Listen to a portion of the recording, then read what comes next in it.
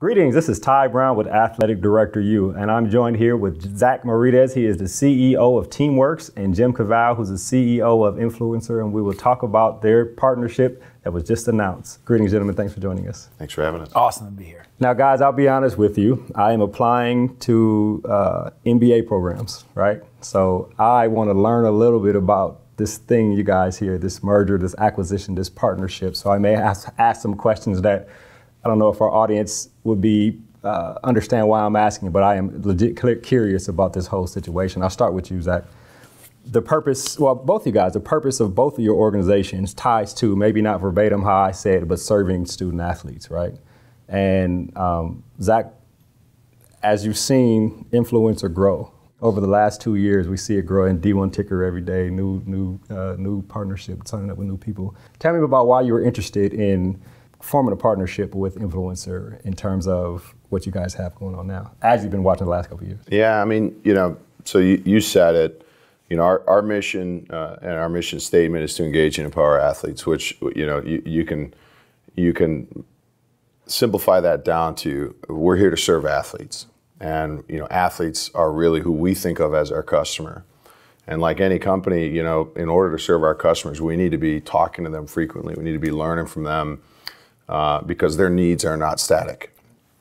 And what became clear to us over the last year or so is that the current generation of elite athletes, the way that they not only experience the world, but the way that they express themselves has changed, is different than prior generations. And simply put, social media is their voice. It's how they communicate their life, what's happening in their life, big things, little things. It's how they communicate what they care about. And what became clear to us was that, for many of these athletes that we talked to, their athletic experience was an enormous part of their life, but a very small part of their presence on social media.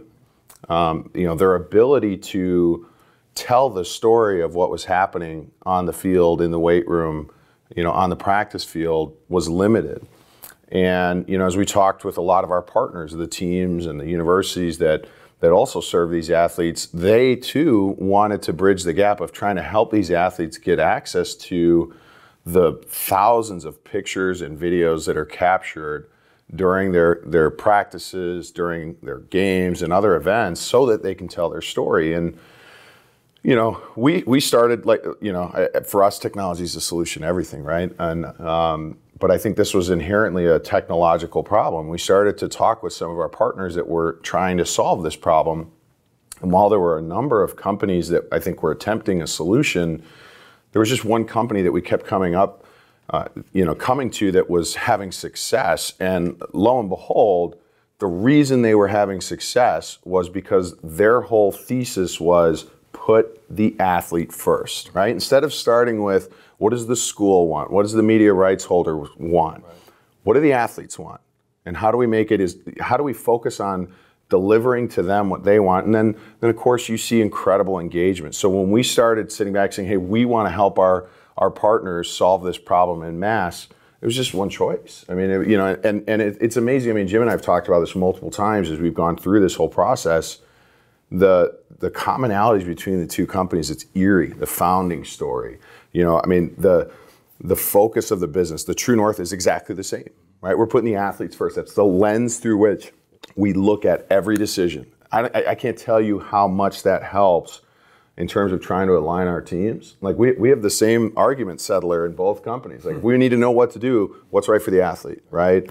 And so it was kind of there's not many things in life that are easy, but it felt easy. It felt like the logical conclusion. Now, I think what's going to be a great challenge to tackle together is how do we quickly get this solution in the hands of everybody that can help? How do we solve that problem quickly, right? Right. Jim, your thoughts, of course, been around a lot longer. I worked for the American Football Coaches Association for a long time, and I saw when Zach here started the business, I saw him talking to football operations director. I've seen it grow over the years. Now I work closely with athletic directors, so you see where the business is going. seen when you involved with AthleticDirectorU and you see it grow, listen to podcasts, see you on some of the videos. Talk to me about why, when the conversation started, right? Why you were interested in the conversation and in this partnership.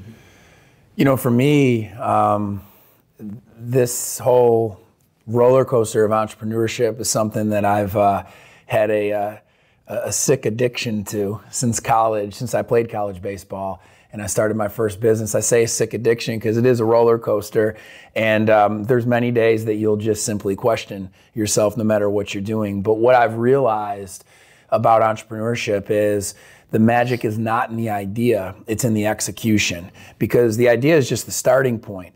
But as you execute and you learn what the market will write a check for, what the market will use, what the market will do with your product, you learn from them what your product needs to become, what your culture should be rallied around, and ultimately what your true north should be, as Zach was saying. And for me, making the true north my passion, which is athletes, as a former athlete, as a guy who loves to be around youth, college, and professional sports as much as I can, I'm obsessed with it. I got to merge the two together, entrepreneurship and that passion of athletes, with influencer. And so as I did that, I met Zach. It was crazy how we met. I was at a job fair in Birmingham, Alabama, where we're based, and one of his former college teammates happened to be there recruiting for his company, and overheard me talking about influencer, which, by the way, I didn't even know if I was going to launch at that point. I was just interviewing young talent to see if there might be some hires I would make if I decided to launch influencer. And not only does he come over and introduce himself, he introduces me to Zach through an email. Zach responded, and we've had a relationship ever since. So the 2 years from me starting influencer to today have also been the 2 years that I've built a relationship with Zach through his mentorship, through him always being able to answer the phone, call me back, email me back. When I raised capital, he was one of the first people to say, not only do I want to invest, but I want to help you with that raise so that it goes smoothly and doesn't distract your operation. He's just always been there. So we've got to develop a relationship with no pure motive except for rising tides lifts all boats. Let's help athletes. And through doing that, we saw, man, there could be something more here. And it really, the rubber really met the road with all that this summer at my Storyteller conference that my team and I put on at Influencer, where Zach opened it up, did his awesome Why Athletes Matter talk, which if you haven't seen it, you need to look it up on Twitter or on Teamwork's website. It's awesome talk. And got me on stage doing the New Zealand All Blacks battle cry with him. But after that event, it was just like, hey, I know you want to go take the normal route that we've taken at Teamworks, which is raising a Series A and then a Series B and venture capital. And that's a great route. But here's an alternate route that we're actually in a position to do with you because of where we are. We've already done a Series A and a Series B. And you could have an operationally minded board instead of maybe a more finance-minded board, and really have firepower behind what you are already building. And that's where I started to listen and explore, and how we got to where we are today. Right. That's an interesting concept, especially because you started the conversation saying you were entrepreneurial-minded from the beginning, right?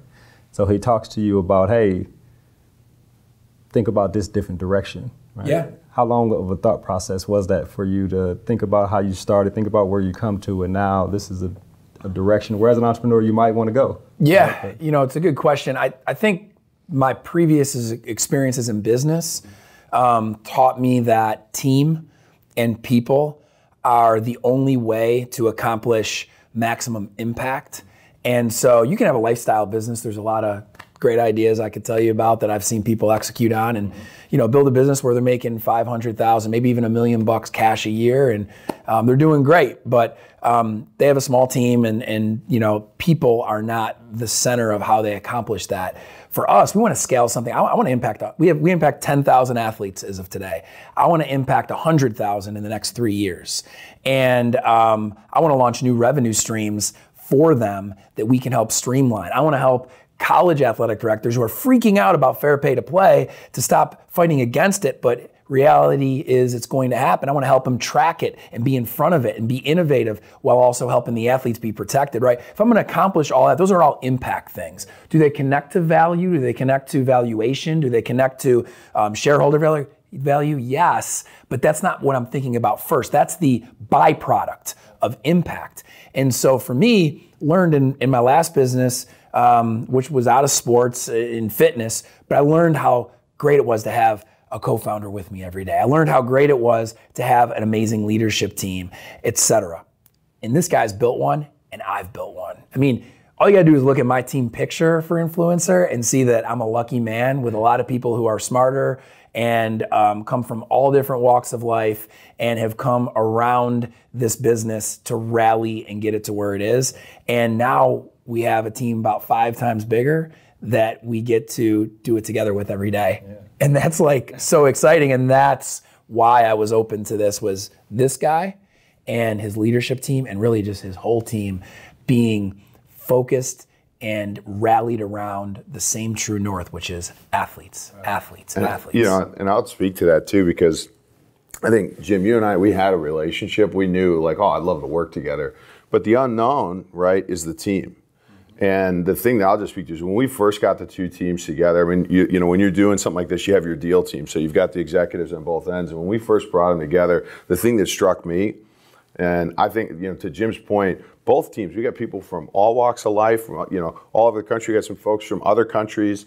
But what they all have in common, what struck me, was the humility of both teams. Yeah. Like, immediately came to the table, and my team saying to Jim's team, and Jim's team saying to our team, what can we learn from each other? You know, you guys have done some different things. You've done some things in different ways.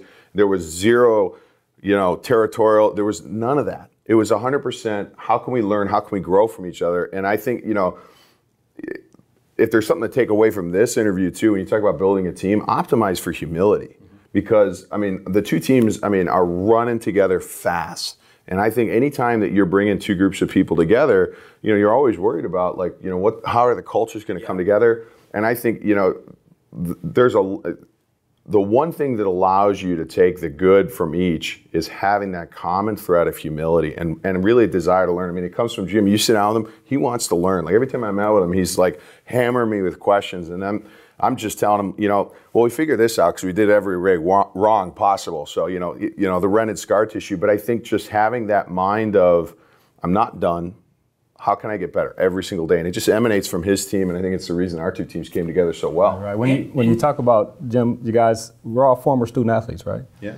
And in your lecture on the importance of athletes, and you talked about social media, the way they communicate, those things may change. But when you talk about team, and you talk about leadership, and you talk about the synergy of it all, right? It doesn't change, right? And when you talk about the true north, how you called it, the purpose, the reason why we're here, why do we do what we do, doesn't change. So it allows everybody to look at that. And then you got to work out the minutiae beyond that. And so I assume that's what you're talking about as you've got to know each other over the last couple of years. We also have, so that's a great point, the whole idea of being former athletes and understanding team and we versus I. And I think for me, in this whole process that I've had to go through to think about my family, my shareholders who have invested in this company to this point, my employees, I had to think about the reality of what it would be like coming under the Teamworks umbrella. Right. Because there's a risk there, right? For Influencer, there's a risk of, okay, you know, how do we operate differently? We you know, made a decision. We're still going to have our own headquarters in Birmingham, and we're still going to build some satellite offices here in Dallas and LA. And at the same time, we're going to benefit from a cash investment and an operational set of efficiencies from Teamworks that's going to help us grow faster, along with their 3,000 clients and 100,000 athletes that we don't have, right? And so I have to think about all that, think about the numbers of it, but also think about the realities of stories I know. I know good and bad, right? Like my 2 favorite barbecue restaurants, one's back home in New York, and one's based down in Birmingham. They did a merger recently. And the 2 executive chefs got real romantic, you know, and they thought it was going to be amazing, but they didn't think about all the other stuff, the culture fit, the product fit, all those things. And it was an absolute disaster, right? Then I look at guys like Klay Thompson, who could play anywhere in the NBA, be the #1 player on most teams, but is willing to be the 2nd or 3rd guy on the championship team. And I look at Zach and I look at me and I feel like we really just want to bring the smartest and most talented people around us as possible to achieve the purpose, which is to serve athletes. And we know everything else will work itself out, whether it's shareholder value, employee experience, everything.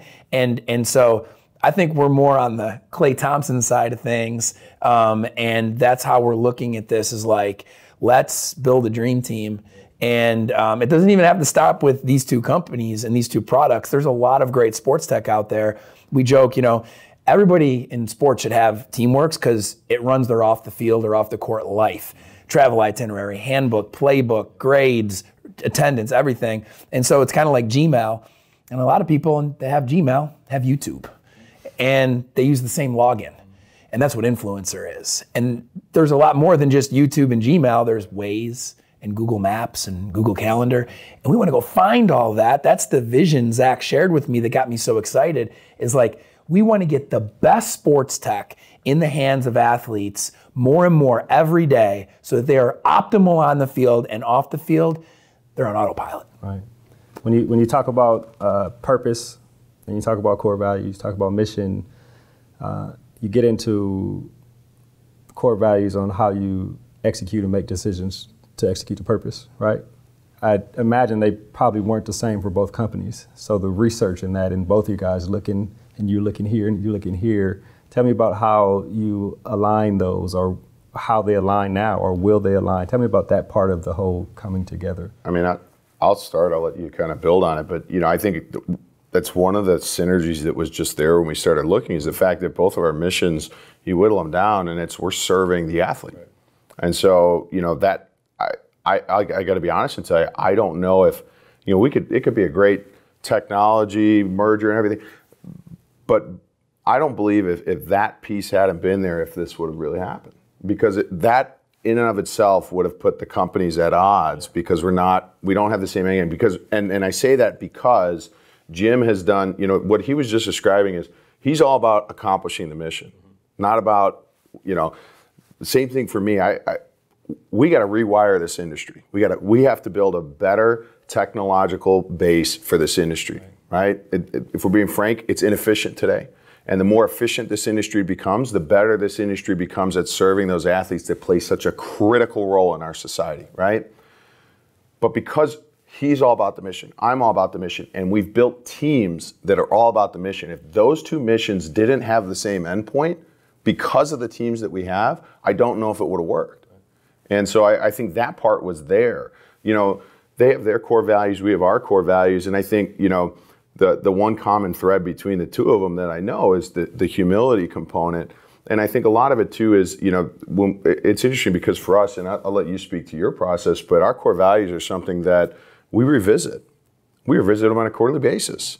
And I think core values, it's a little bit of expressing who you are, but also expressing maybe where the organization, what it needs, as we look forward, what do we need to get where we're going? And what attributes do we need in the people that we need to bring on at this point in time to get there? And sometimes, what you need, for the first part of the journey evolves over time. And sometimes you change those core values based upon where you're going, because you need to start encouraging new behavior. You need to start, the folks that are with you need to start working new muscles. But it's something that we evaluate as a company every quarter, and we grow and evolve. Which is interesting, but the purpose always stays the same. Right? That's right. Right. Purpose never changes. There are people that would disagree with changing core values, but I think some people may confuse purpose with their core values and their mission and why they're doing what they do in terms of that. But I think that's interesting. Well, and I'll give you a perfect example. I mean, in the early days, it wasn't a written core value, but it was probably an unspoken one, was grind 24/7, 365. Well, guess what? That's sustainable when you're a bunch of kids out of college, but now, we'll burn out. And we got a lot of people that are having kids. We've got families that we need to spend time with. And I'm gonna just tell you right now, anybody that's out there doing anything, there's nothing more important than investing in your family. Nothing, right? And so we're at a different stage as a company where, that, whether spoken or unspoken, that core value's out, because what we're talking about now is sustainable high performance, right? So I think that's an example of a changing core value. It's not that, I'm going to be honest with you, honesty is one of our core values. It's not ever going away, right? We're never going to have a stage of the business where honesty is not a core value. But work yourself to the bone. That may have been a core value the first few years. It's not today. The way I look at core values as well, and I agree with a lot of what Zach said. I've never really thought about adding them, but it is something that we've done in each business that I've been a part of running, is continuously put the leadership team in charge of evaluating them. Because really, they're the who. They define the who of your organization. You've got the why, that's your purpose, should never change, right? We've been talking about that this whole interview. We exist to serve storytellers, AKA athletes. And then you got the what, which we do change every 1 to 3 years. It's our BHAG, it's the mission. And so we just accomplished our what that we set when we started the business 2 years ago, and that was to serve 10,000 athletes with our product. And we'll set a new what, probably 100,000 athletes, right? 150. Okay, yeah. Okay. All right, so he's always sharpening me. That's why I love him. And so that can change. And then the core values, the way I like to define it, and I got this, I'm stealing this from a tech CEO who taught me this years ago. Everybody's different. You might have 33 core values, you have 27, I have 13, but we share the 8 that this company's about. The 5 that I have in addition to those 8 make me unique. The 20 that you have at this company, but we are gonna share these 8, we're gonna evaluate to them, we're not gonna be perfect, we're gonna call each other out when we break them, we're gonna celebrate people when they get them right. I mean, today I was talking about the Be the Blessing core value in our company, because we have an opportunity to, with this deal, be the blessing to more athletes. And we also have the opportunity to be the blessing personally, because a lot of people on my team are gonna win from this. And it's exciting for me to see them blessed, and I want them to bless others. I think that's really a big part of our business. And so seeing the core values come to life and not just be a t-shirt is huge. And you've gotta, as the CEO, bring them up, evaluate them with your leadership team, celebrate them every Monday in your weekly meeting or whenever that is, so that people feel the tangible nature of these core values and see that, man, this really is our DNA. Right. This really is we live who this, right? We are. We live this. I'll ask this last question and then we'll wrap. One of the key things I think leaders should ask themselves, introspective leadership, right, which I know you do a whole lot of, is working for me more than just another paycheck? Right? And I know you put a lot of your staff through a lot of professional development, you do a lot of those things, and then you have your conference there, and I think the nature of who you guys serve, you actually have to constantly be evolving and constantly learning. Talk about that aspect of development for your staff and why working for you, and why even this synergy will be more than just a paycheck for the people who work for you too. I think that's one of the things I hope, as we talk about what can the companies learn from each other. I think, again, you sit next to Jim right now, he gets me fired up. He brings great energy. He brings great passion. I think he's built an incredibly strong culture. I think he's done some things in terms of firming up that culture and embedding it in the organization that we can learn. And frankly, brings the energy of a 20-person company, tight-knit, that you want to hang on to as long as you can when you're 100, 200, 300-person company. But I also think, there's some things that we've done, and we've done a lot of experimentation around developing the whole person. We have a program called Optimum where, we're focused on everything outside of the paycheck. What's your emotional health? What's your mental health? Your cognitive health? Are you investing in those two things? Are you taking time to every single day to invest in what you're eating? And that's more than sitting and eating. Are you taking time out of your day to plan what you're going to eat? Are you taking time out of your day to hydrate? And I think there's some programs that we've developed for our employees that I hope we can take to INFLCR and support their employees in that way as well. But at the end of the day, what you want, because one of my mentors said to me, people will be tough if they have a reason to be tough, right? And so every company goes through things that are difficult, whether you're going through rough times or you're going through a difficult mission. But there are times where we're going to ask people to go above and beyond and do really difficult things. And, some people will do that because they're passionate about the mission, but all people will do it if they know that you care about them. And I think that's the most important thing. Does the company communicate caring, right, through its actions? And it's because it's more than just saying we care or having the benefits. It's what happens when somebody in the company's having a crisis, and how do you lead in that moment? because how I respond to that is how everybody else, all the other managers, everybody else will respond to it. What do we do to rally around and create support? But I think when you have that caring relationship, just like a person to person, a company to a person, if I care deeply about you and I'm investing in you, and when you have a moment of crisis, I'm there for you. And then there's that time where the company says, we need you.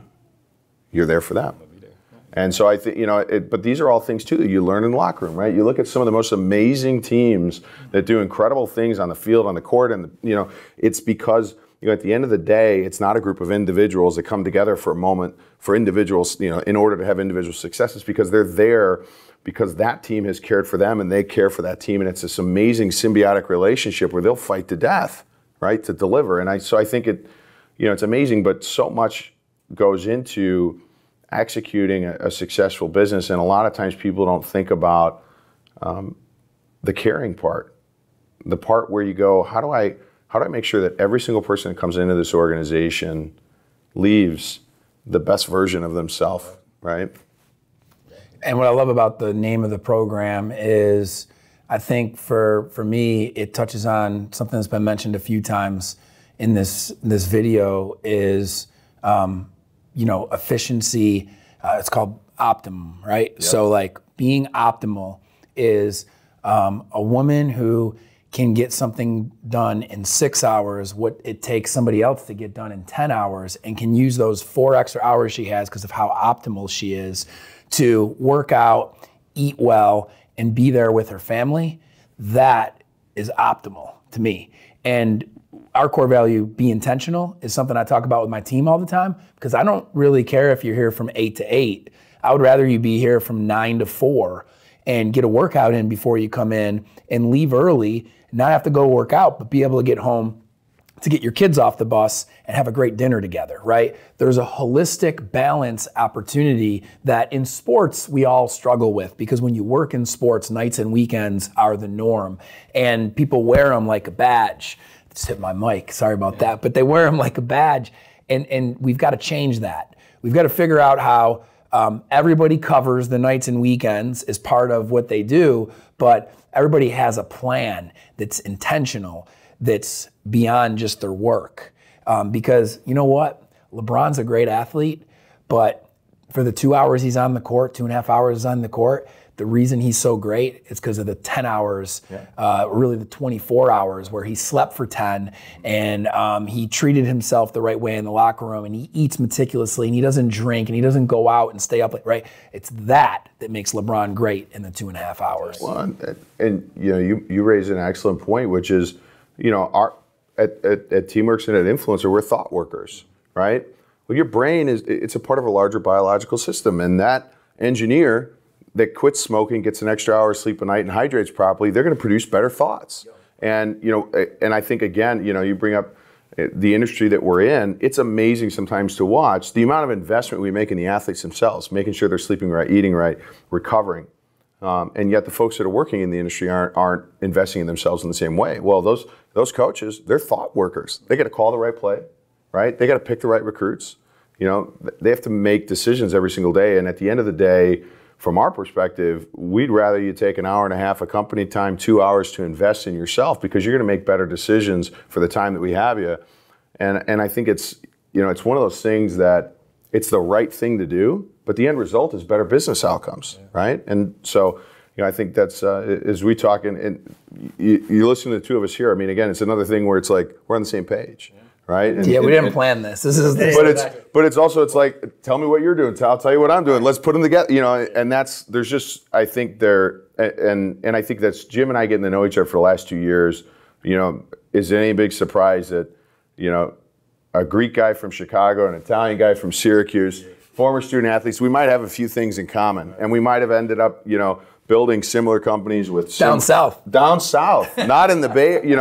But it's just, and I think the synergies from day one when we even started talking about this. I mean, it's just been amazing, and I think where you're really going to see the results is what we do in the industry and what we do for the people that we serve. You guys will be successful at that, especially based on the mind state you guys have, right? I really appreciate you guys joining us. This has been a great conversation. Thanks for having us. Thanks, man. That was Zach Maurides. He is the CEO at Teamworks, and Jim Cavale is the CEO at INFLCR. And of course, this is Ty Brown with AthleticDirectorU. And keep in mind, the role of a leader is to create and maintain an environment that people want to be a part of. And as always, be better tomorrow than you are today.